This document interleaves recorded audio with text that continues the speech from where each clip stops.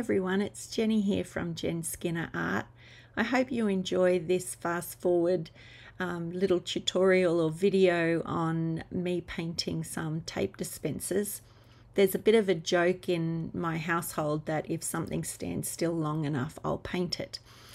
Now these were being given away. There's two identical ones, and I thought they were a great opportunity to play with my colour.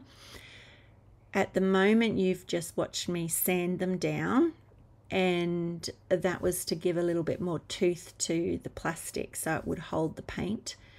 The white on that is Atelier gesso, and that's the white that I use when I paint as well, but it was a base coat. It helps paint adhere to the surface underneath. Now you can see 4 colors plus the gesso, the white gesso, and the colors I used were 2 Jo Sonjas. One is yellow light and the other is brilliant magenta.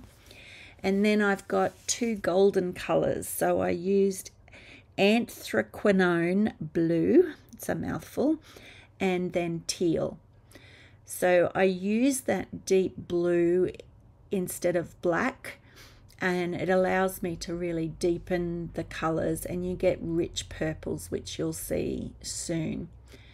So how I challenged myself, I wanted to keep exactly the same 4 colors and white, but end up with the tape dispensers being quite different. So they're going to talk to each other because they're using the same colors, but I wanted one in the more pinks, oranges and purples, and the other one to be predominantly blues and greens. So it all had to do with the proportion of pink to blue to yellow that I used. So I have like a silicone baking tray, or baking mat, sorry, on my table surface. That's the pink you can see that my paint's on, and it just wipes any excess paint. Like I can clean it off really easily. So I often use that as my palette, and any leftover paints I scrape off and put into my journals, my art journals. Anyway, you're watching me here do the initial mixing. So I'm doing the base coat of the first tape dispenser.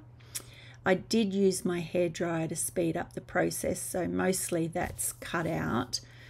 And I have cut out a lot of the footage where I was painting on the side because you weren't able to see that. Maybe I will need to invest in another camera or something so I can film from different angles. But anyway, I was showing you there that the paint wasn't fully dry. I was getting fingerprints in it, so I'm going over that little bit. Don't forget, if you have a project like this, that you paint the inside of that little cavity where the sticky tape's going to rest. So it just adds, it's just a detail. It adds to the overall look of the piece. The little black roll that you insert through the sticky tape, I didn't paint that. I didn't want any added thickness because they're usually fairly tight on the paint, on the sticky tape tubes anyway. So I've changed from a broader flat brush, and I'm selecting a few options for detailing from my smaller container. So I have a round, or a couple of rounds, different sizes, and another flat brush that you can see here. And I'm making the shape of the brush actually do the work. It's what's creating the shape for me. So initially I pressed quite firmly down and I ended up with those wide scallops, and then lastly I was up on its tippy toe and just doing fine lines. Now I'm working on a finer round, and again I'm letting the brush shape do the work. So these are sort of like little teardrops almost. I absolutely love doing my spirals, so you see that in a lot of my artwork. And now I've swapped to a yellow, and I'm sort of doing a stylized petal shape. And you will often see me working straight over the top of wet paint because I don't mind the mixing that happens, especially when you do spirals. It'll pick up the color that's underneath and you end up with a beautiful mix that you can't easily do on a paint palette. Now I'm using that anthraquinone blue, making it a really, really light blue. So there's a change in the sense that I used it with the pink and made a deep purple, and now using it with the white, I was able to get a pale, pale blue and now move to something darker. You can see me putting some dots on using the tip of my brush, but oftentimes I'll do this with a little ball tool, sometimes even a skewer. You can get some really nice round dots that are consistent in size. Now, at the moment, two colors are coming out on my brush, and that's because I had the dark blue on, and then I did what you call side loading. I picked up a bit of the lighter blue on the side of my brush, and then I turned my brush a fraction and I was able to apply both colors at the same time. It's a little bit frustrating that you can't see all the side work. Anyway, it is what it is. So this, as I said, is the first tape dispenser, and at the moment I would consider all of this base coating, even though I'm starting to put some details on. I did a base coat of white, I did a base coat of mixed colors. Now I'm doing a third base coat, which is putting in some patterning detail and design, and then I like to finish off using the paint mixes that I have in my little squeeze bottles.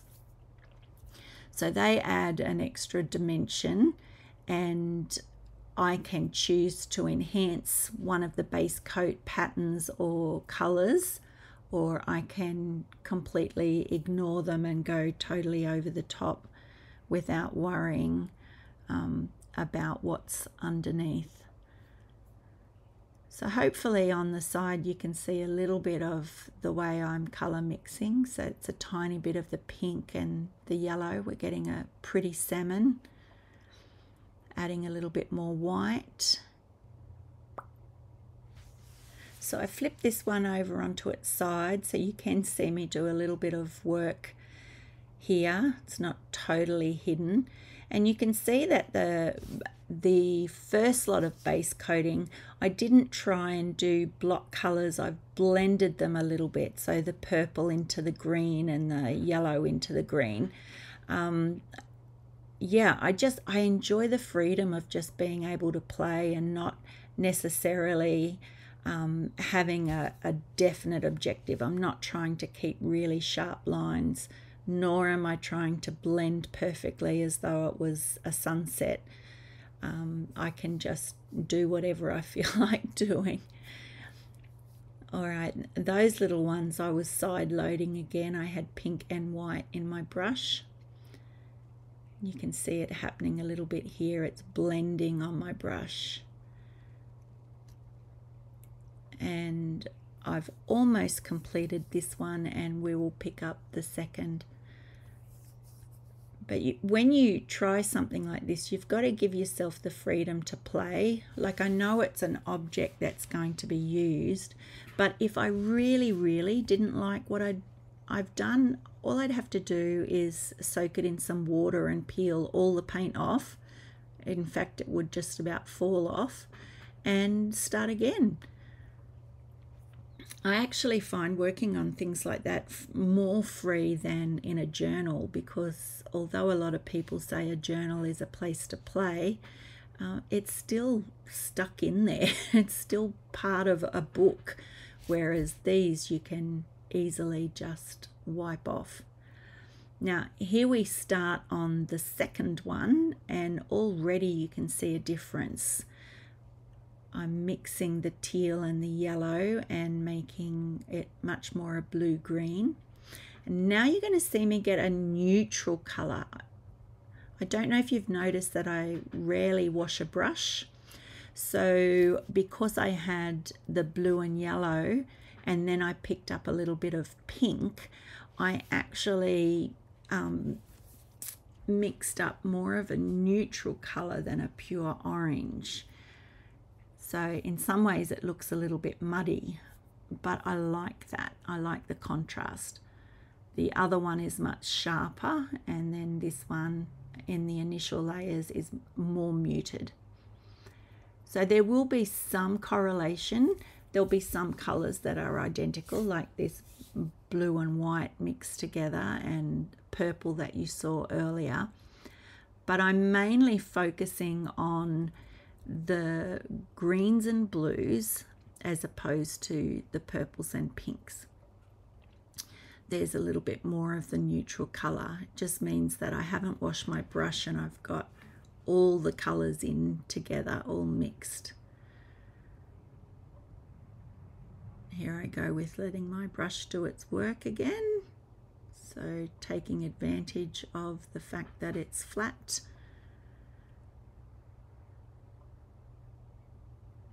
And you'll notice that when I do the spirals, it's shifting the paint. So I'm getting another, I've got a bright purple there on the end and then a neutral color as it goes through the mustardy yellow. I had to remember to keep doing those little side bits, so I wanted to forget those. Now there's very little white left on my palette, and the white that we do have is greyed down, so it's got little bits of other color in it. So I'm sure that I will be putting out a little bit more white before too long. We'll have to wait and see. You forget the way you do things. I mean, you know what you would do, but did I in fact do it that way? I don't know. So now I've got really almost like a khaki green that I've mixed up. So it's a very muted one. I can see that I'm doing circles on the side. Again, I'm sorry that you can't see that clearly. Really, you're only getting to view the color mixing. And throughout all of this, I am not washing my brush. So it's not a matter of me cutting it out. I'm just literally not washing it. And at this point with the second dispenser, I also hadn't used a hairdryer. So there they are. And getting ready to do what I would call the final touches. So doing the upper layers. And these little squeeze bottles have a whole variety of things in them. So some of them are just fluid acrylics. Others are a more heavy-bodied paint, and I've had to make it more liquid. So I don't tend to use water. I use a fluid medium. It just binds the paint pigments a little bit better. And I like the fact that when I use these small bottles, I can get really, really scratchy, uneven marks if I work quickly, or I can get quite thick lines or dots. So it's all in the pressure of how much paint I'm squeezing out and how slow I apply it.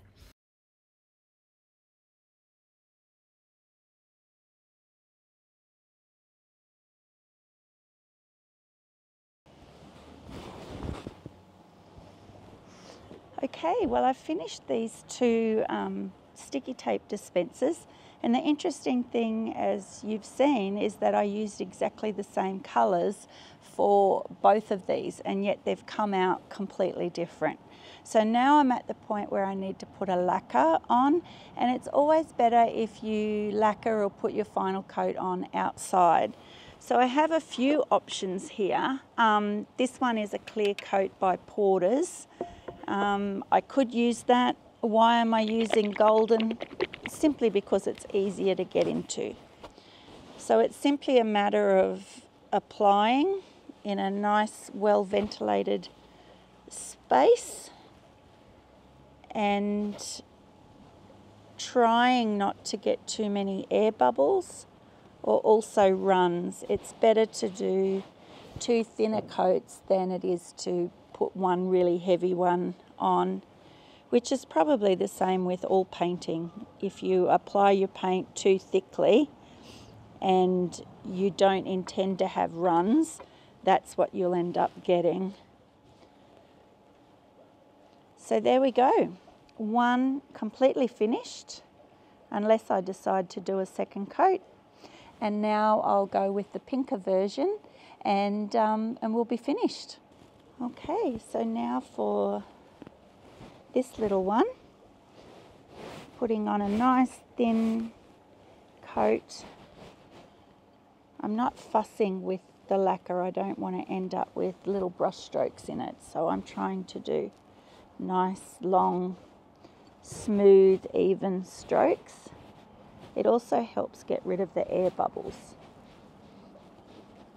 And something I neglected to mention when I was working on the other one is that it's important to do this edge here. It's going to get a lot of wear and tear. So I want to make sure that this final coat goes on the inside of this little lip where the sticky tape dispenser part will actually go in. So I am coating the whole lot, but that really doesn't matter. It's more that little top edge. So I'll just finish it off here, a little bit on the top. Doesn't take long and it'll dry quickly out here in the breeze too. Alrighty, I'm very happy with that. Done. Thank you very much for joining me. I hope you've had fun. Maybe give it a go yourself. You only need a few colours and you can create something wonderful. Bye.